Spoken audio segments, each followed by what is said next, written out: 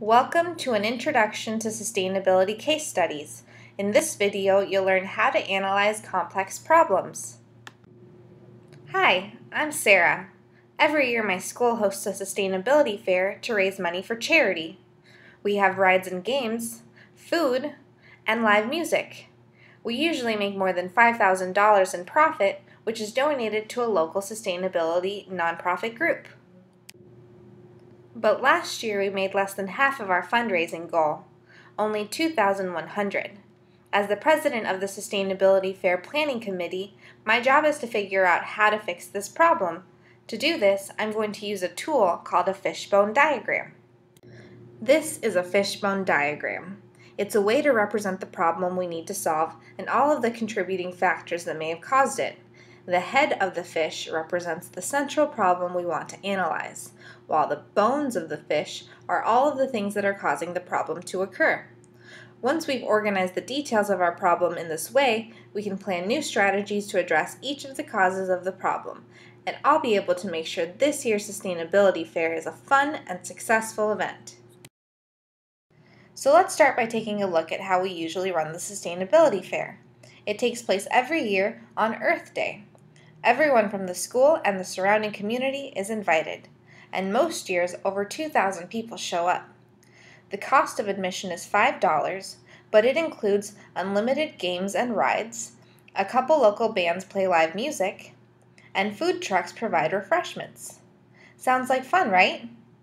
Well, unfortunately, last year a number of factors contributed to a disappointing event, with lower attendance, higher costs, and ultimately less money to donate to charity. I did some research to find out what happened. Some factors were out of our control.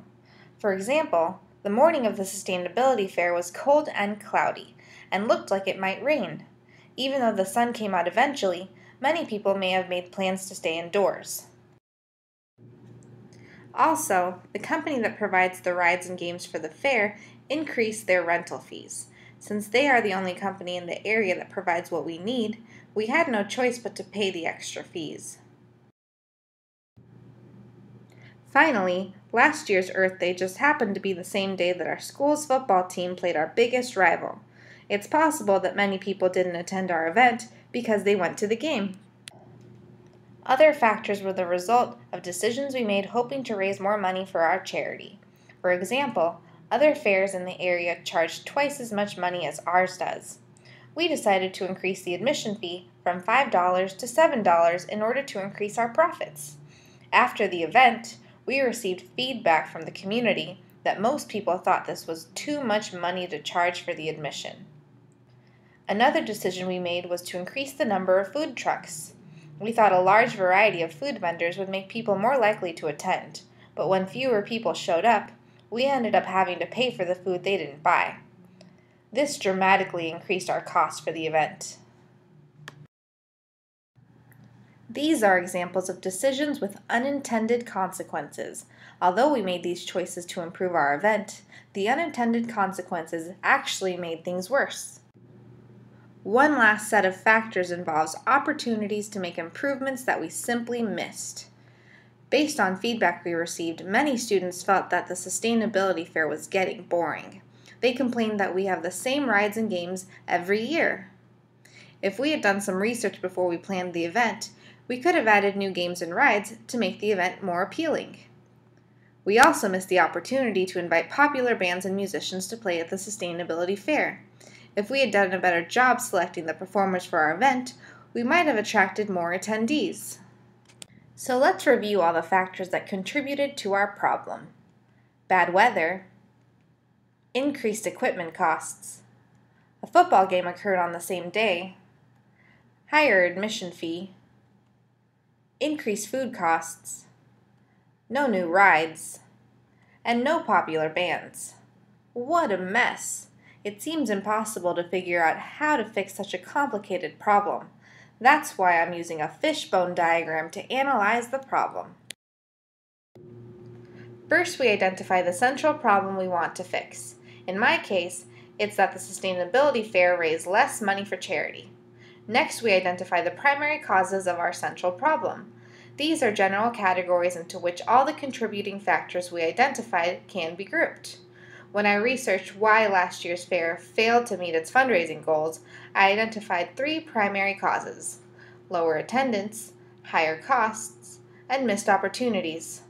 Now we can deal with that pesky mess of complicated contributing factors.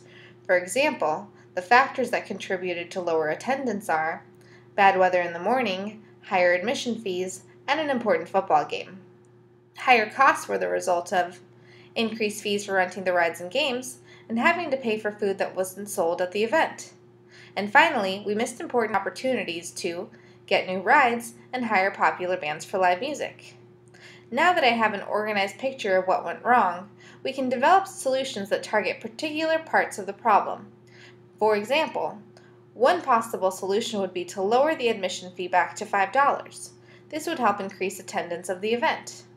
We can also see the parts of the problem that are interrelated. Notice that the missed opportunities, like bringing in new rides and popular bands, would probably improve the attendance, but could also increase costs. Visualizing the problem using a fishbone diagram helps us identify and avoid unintended consequences. Most importantly, a fishbone diagram can help me understand the complex problem and make changes that will make the sustainability fair better next year. In today's activity, you'll read real-life case studies on sustainability problems and possible solutions, use a fishbone diagram to analyze the contributing factors, and determine the effectiveness of the proposed solution.